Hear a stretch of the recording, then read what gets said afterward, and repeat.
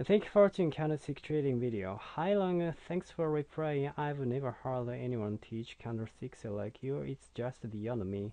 But could you explain in a little more detail on the closing and opening of the candlesticks? As price action traders, we are always looking at our levels. While there are many levels, we are all very well acquainted with the intraday price imbalance trading strategy.